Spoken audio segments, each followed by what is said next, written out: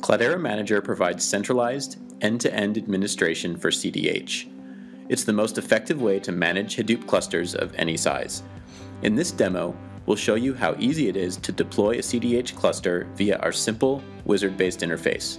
Let's get started. The first step is to log into Cloudera Manager and register. Registration is optional, but it's very important as it allows us to keep you up to speed on product features and updates.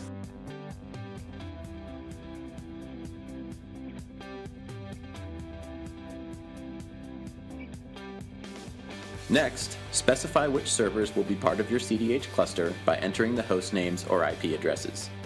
You can search for hosts by entering IP address ranges and wildcards for host names. Cloudera Manager then finds the selected hosts and tests response times. Now select which version and release of CDH you want to install. Cloudera Manager 4 supports both CDH 3 and CDH 4 clusters. Next, provide SSH login credentials for your hosts. You can specify a passphrase or select a public or private key file. Now that you've identified your hosts and provided login credentials, Cloudera Manager will install the CDH and Cloudera Manager packages. After installing the packages, Cloudera Manager performs an inspection to ensure that each host is properly configured to run CDH. It checks to make sure that they're running a supported operating system, have the correct versions of Java and the CDH components installed, time settings are consistent, and they can communicate with each other properly. Next, you can select which CDH services you wish to start on your cluster.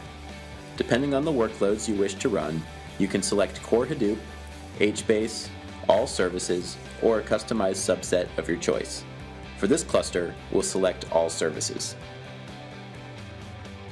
Now Cloudera Manager will configure the databases for the Activity Monitor, Service Monitor, Host Monitor, and Reports Manager components. By default, a Postgres database is created, but Cloudera Manager can also be configured to use Oracle or MySQL databases. Next, you'll review some key settings for the services you've chosen to start. Each service has been automatically configured, but now you have the opportunity to make changes if you wish. It's important to note that since Cloudera Manager manages more than 700 configuration settings across all of the CDH components, only the most important settings for each service are exposed here. The last step is to start the CDH services. Cloudera Manager automates this process and ensures that the steps are completed in the correct order and that each service is running according to specification.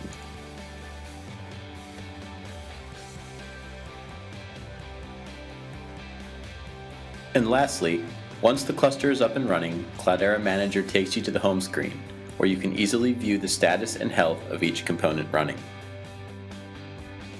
Thank you for watching this product demo. For more information on Cloudera Manager, please visit cloudera.com/cm4.